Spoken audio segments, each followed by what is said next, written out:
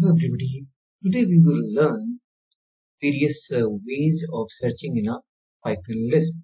Let us suppose if you want to out for a particular item in the list, so what all ways we can. So this video is particularly for searching an item in the list, or you can search in the list as well, the string as well. So both way you have got. There are various ways of doing that. So the first one is I have made some program. The first one is here listsearch.py. In this one, I have I am getting input from user for marks, and some marks have been written in the list, and now I'm trying to find out the entered marks in the list. For that one, what I have done, I am using here accessing the element by index number, accessing the item name by index number. So this is one. So how I am doing it? I have just I in range.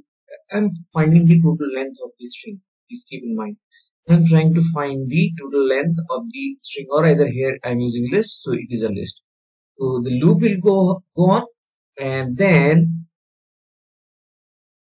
I have applied check in the very next line if int whatsoever item is in the list, int list I equal to mark.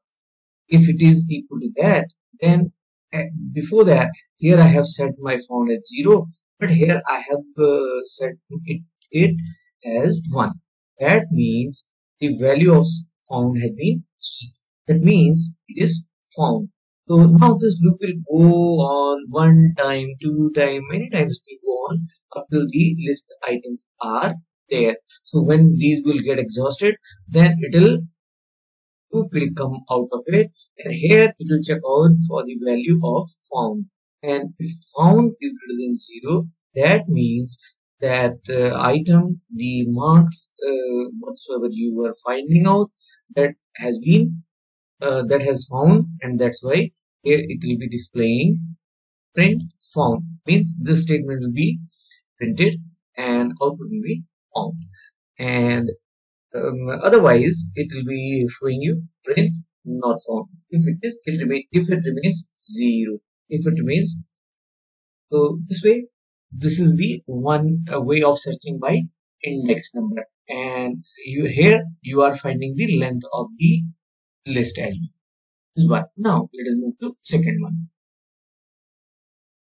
Now in the second one, here we got a list again. I have written some names here: reflection, image, mirror, focus, focal length, front, off, other side, principal axis, infinite, like this. I have written one list here. Now again I'm finding an element, finding one element from the list. Here user will enter it and input enter a word to search. So now that will be assigned to find. Again in the next line I'm putting found equal to 0. Then I'm doing the same thing, but this time it is not by index number, rather it is accessing, rather it is the I is rotating in the list object, rotating in the list object one by one. And if I, because I is representing one element here, like this is one item, this like this. When it is equal to this, I is equal to find, then the found will become 1. Now again this loop will go up here. I will move to next item, that is image, and then it will come down in the next one, and I will be again passed out will be find. If it is found, again it will be showing this found equal to 1, and this will go on. But in the next one, if it is not found, then it will again come here. This will be not true. It will go back again, the next element, the next element, the next element. So found has been set 1. That means when the loop will come out of it, here in this line we are checking it out. The found value has changed from 0 to 1. If it has changed, that means again it has the item which you looked out for searching in the list that has found, and that means your this line will get executed and found will be out. But in other case, if it does not move inside of this particular part, so in that case, else will be executed. Print not found will be appearing on your. So here in this case, we are using I as a iterator, using I as a iterator, and it is moving to up till to the end of the list, and that as I said, it is representing one element, and then that element is being matched with the find that has been assigned by user input. Okay, please. So this is second one. Let us move to third. And the third one. So first one was index, and second one was by iterator, and the third one is we are doing the same thing here, but in this case we have used simplest way. That simplest way is directly the check is being made to the whole list. Directly the check is being made to the whole list, and here you can say in is being used as a membership operator, and find that you are trying to find, and list is your collection of your words, collection of your name of words whatsoever you have given there. And now if find in list means that is true. If true, then this will be printed, and otherwise if it's not there, then it will be not found. Like this is the third way. Here you are using directly, checking your input with the object. So that means by using a membership operator, you are finding your third way. Now one more.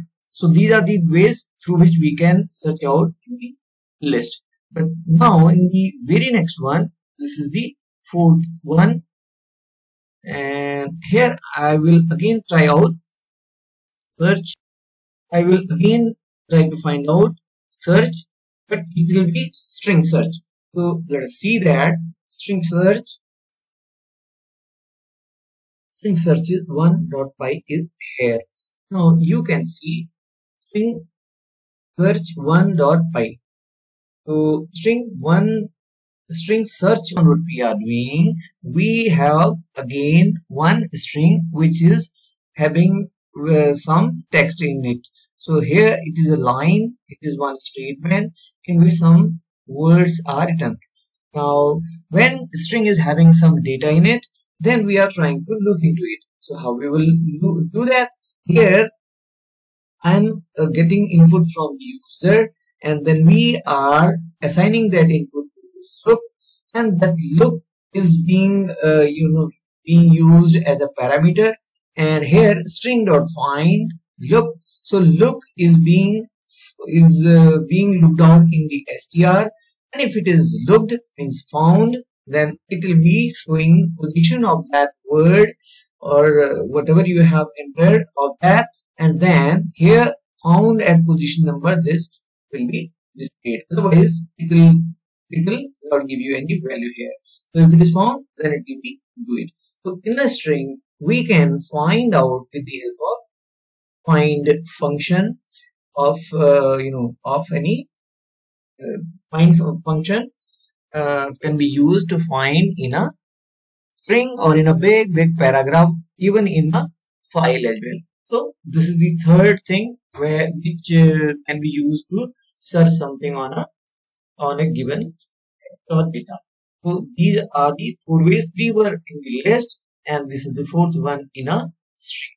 These are very important. Time to time you will require them for searching something. So thank you very much for seeing this, please.